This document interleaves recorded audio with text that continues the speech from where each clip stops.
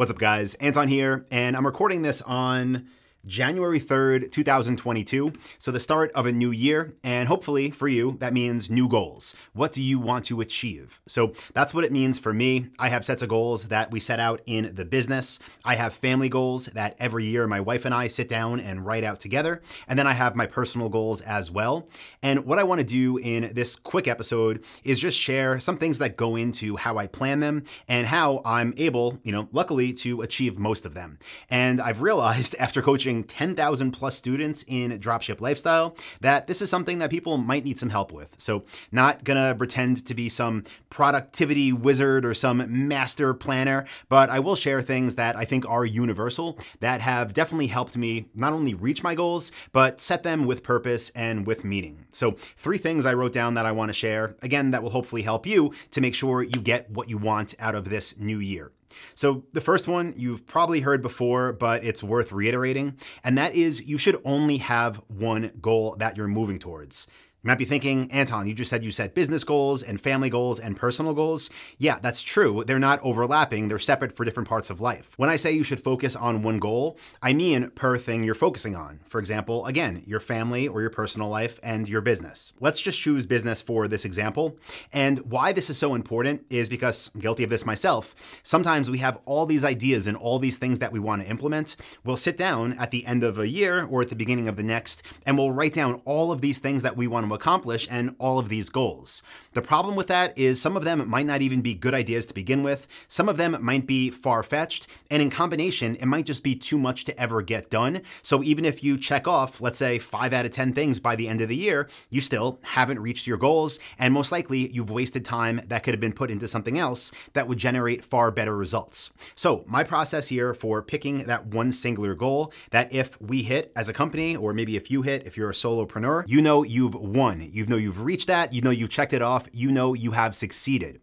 So what I like to do here is write down all of those, call them mini goals, and then I try to distill what the main thing is that I want out of them. So how can I take the different things that I want to accomplish and turn them into that key objective? What is that one thing? Usually it's a number that we're focusing on. And if that number is hit, then the team knows that is hit, I know it's hit, and we know we have won. So all of those other things that maybe you've written down as you were brainstorming, it's possible that they go into impacting and getting that one goal to be reached. But if you miss some of them, it doesn't matter because all you're focusing on is that one big goal. Again, many little things can go towards helping that, but you should identify that one thing that if it's hit, you win. And again, I know that's not a new concept. I think people are familiar with choosing one thing to focus on. I think what the problem is and what might scare some people is they know if they have this one goal and they don't reach it, then they failed, right? If you have a bunch of different things you have on your goal list, you get some of them, you could be like, well, at least I accomplished X, Y, and Z. But if you don't accomplish your one singular goal,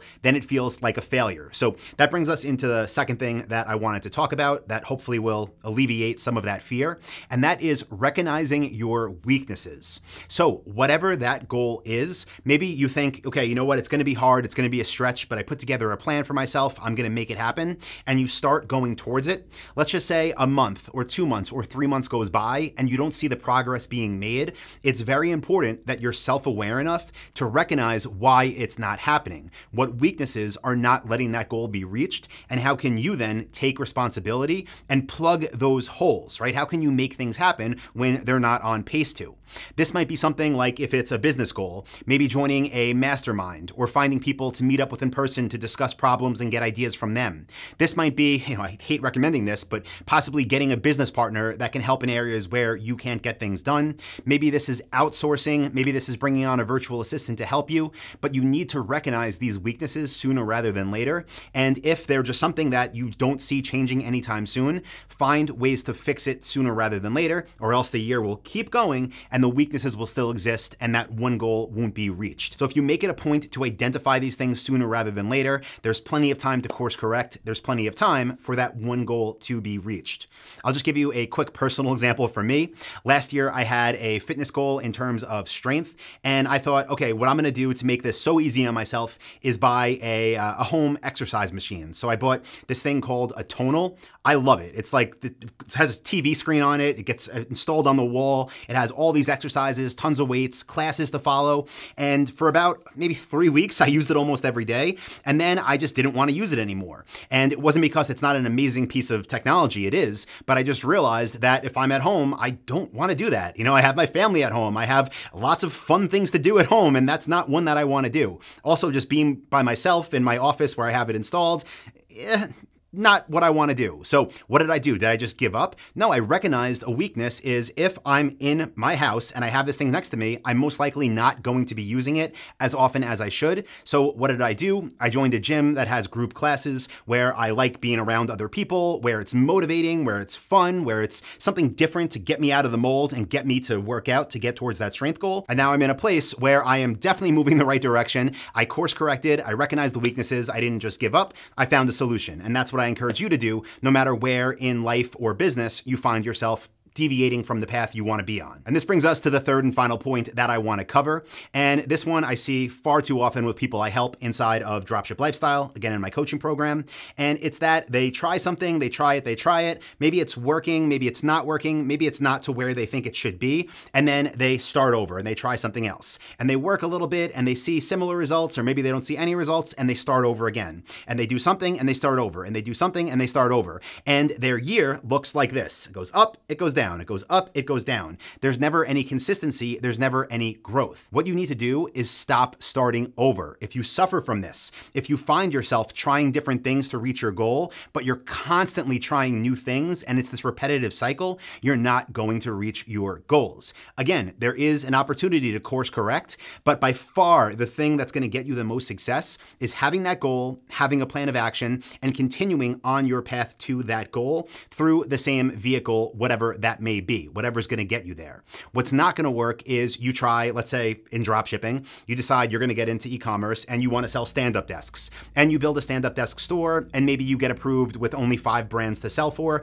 and you think that's not enough. Anton says I should find at least 20. Now I'm going to build a new store and I'm going to sell curtains, right? And you build a curtain store and then you get 20 suppliers, but you see your traffic is low for the first 2 months, and you say, okay, I'm not gonna do this anymore. I'm gonna build a store and sell wine refrigerators. And you do that and you make a little bit more money, but then you think, you know what? I think there's a really good opportunity in selling rims for cars. I'm gonna build a store in that instead.